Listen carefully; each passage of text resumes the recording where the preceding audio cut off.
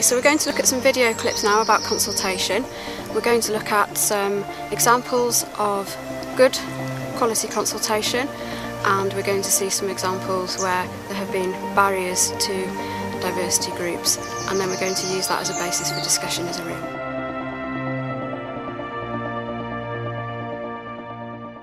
So Jenny, what made the lesbian, gay, bisexual and transgender community want to take action? There was a particular incident that was highlighted in relation to homophobic hate crime in Bala, but homophobic hate crime is an issue across North Wales. So what was it like bringing on board North Wales Police? Well, when they raised the issue of homophobia in Bala, we went and spoke to North Wales Police to work out how this could be addressed, and we got a number of the local LGBT people from Bala and a number of people across North Wales, and what became clear was we needed the police to make a statement of zero tolerance of homophobic hate crime. That's what we were asking the police to do. Okay. So tell me about the Drinks Mats campaign. Well, after we decided that what we needed was the police to say we don't tolerate homophobic hate crime, we came to the idea of using a drinks mats. The particular incident was in Bala. The National Eisteddfod was coming to Bala, so a number of people worked with the police on designing these drinks mats, which were then used all over the Eisteddfod and were actually launched by the Chief Constable at the Eisteddfod. And we kind of blasted the whole of Bala and the Eisteddfod with the drinks mats. And then it was followed up by 60,000 of these drinks mats then being distributed right across North Wales. And the involvement of the LGBT community was constantly there, because they were involved in making sure that the mats were distributed, but also making sure that those mats were out in various pubs and clubs and things. When the drinks mats were out, I was safe. Now the drinks mats have gone, I don't feel so safe. I think the drinks mats have helped and changed people's way of thinking. People just relaxed a bit more because it was clear that homophobic hate crime was not acceptable. And do you think it had an impact on the relationship between the LGBT community and North Wales Police? Definitely, and I think we work well together. Obviously there are still incidents and there are still people who don't have confidence in the police, but it's a core element of the relationship is that we do talk to each other. People were asking for more. Every time I went back, they asked me for more and more and more. I ran out of them, so I had to go back and get another pile. That was the nicest part. I got a drink at every free drink at every pub I went into.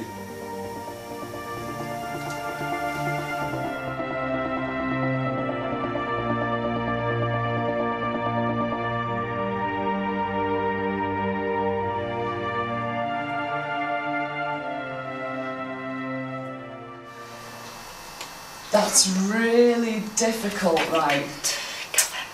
It's difficult to give examples because, like I've said, the community is so diverse and there's so many problems every day. For the deaf community, it's really difficult to access any information.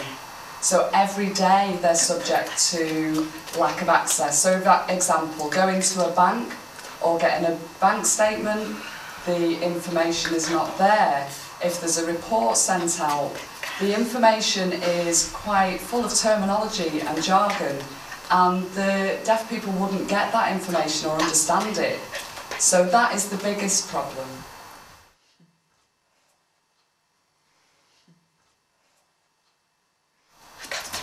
Right, you'd have to meet all the groups.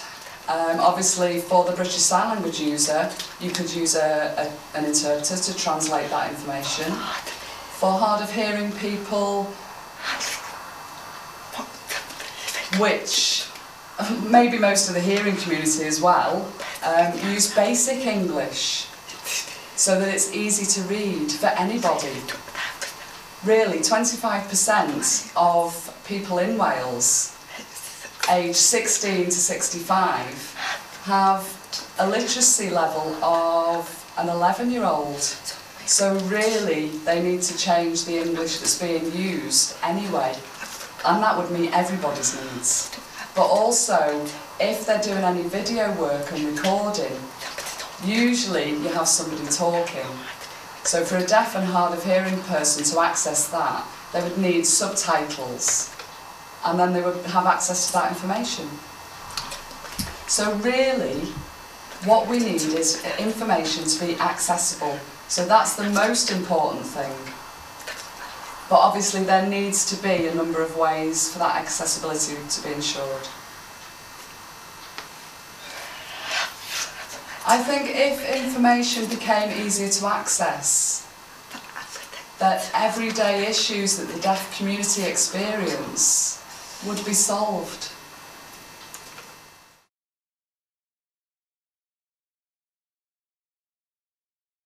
People to be aware that the lack of language skills or a lack of fluency is leading to isolation.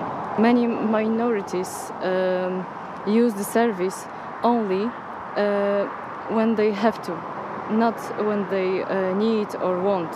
Important aspects is cultural differences, because UK is multi-nationality, multicultural. So what would be seen in British culture too direct or even rude, in other culture is normal way to communication with no intention to offend anyone or to be demanding.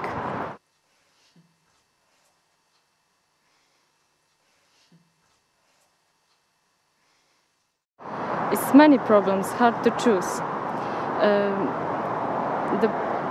For example, the problem is when official letter is too long, and people start to doing translation with dictionary, and that creates confusion.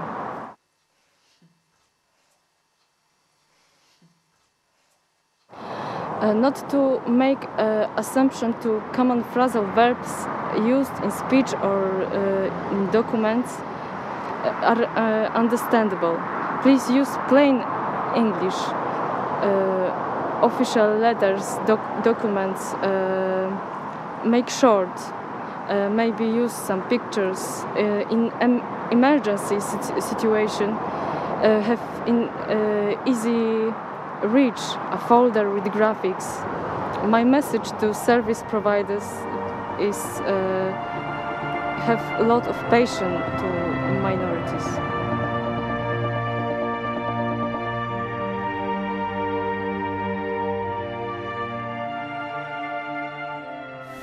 Dwi eisiau rhannu efo chi profiadau blaenorol y gwasanaeth o ymgynghori efo pobl yr ardal. Roedd y gwasanaeth wedi ymgynghori nifer o weithiau o'r blaen, ac ella wedi cael yn siomi chydig bach efo'r lefel yr atebion oedden ni'n gael.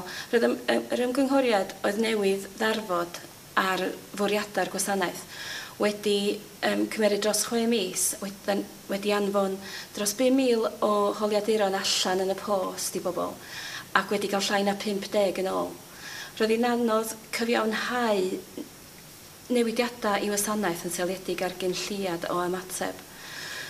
Penderfynwyd felly efo'r ymgynghoriad nesaf bod rhaid ni wneud pethau chydig bach o wahanol. Sa'n ni lichio y llyfr allan a mynd yn ôl i wneud y pethau elfennol yn gywir. Be oedd o'n plaid ni hefyd rhywsut oedd bod gen i gynlliad o amser a gen i 7 wsos i droi hyn rownd o baratoi i ddadansoddi'r canlyniadau. Felly o'r rhaid canolbwyntio a wneud y gorau o'r adnoddau prin oedd gynnon ni a manteisio ar ein partneriaid yn y trydydd sector i'n helpu ni gan a nhw oedd efo'r arbenigedd yn yr ardal a cysylltiadau cryfach na ni yn yr ardal. A be gytunwyd oedd y basa ni efallai yn anfon llai o holiaduron allan yn y post a siarad wyneb yn wyneb efo'r y grŵp targed pobl hŷn yn yr ardal yn yr achos yma. Roedd yr holiadur yn canolbwyntio ar newidiadau i ofal a llety yn yr ardal i'r dyfodol. Ac roedd yn amlwg bod hyn yn bwnc pwysig iawn i'r pobl ac roedden nhw'n gwerthfawrogi cael cyfle i drafod y mater wyneb yn wyneb efo ni. Drwy hynna, roedd pobl yn gweld pa mor bwysig oedd o ac oedden ni'n medru gweithio efo nhw ac oedden nhw wedyn yn adnabod cyfleoedd eraill i ni rannu'r holiadur ac mewn rei achosion oedden nhw'n mynd ar eu holiaduron i'r grwpiau anffurfiol eraill oedden nhw'n rhan ohonynt. Wrth wneud hynna a manteisio ar y cyfleoedd a gododd yn y cyfnod ymgynghori, da ni fodlon iawn efo'r canlyniadau, oedd o'n bositif iawn. Yn y 7 wsos yna, efo chydig bach o waith paratoi, wsos wedyn i ddadansoddi, gafon ni rannu 500 o holiaduron a cael bron iawn i'w hanner nhw nôl wedi'w cwblhau yn drylwyr iawn. Ac mae'n wir deud, oedd y gost ariannol yn llai na 20 pint ar de a coffi. Felly, tydi y her i reolwyr ydy adnabod pob adnodd sydd gynnon ni a wneud y mwyaf ohono fo mwyn sicrhau bod chi'n cael y bydd o gyfathrebu a gwrando ar llais y bobl.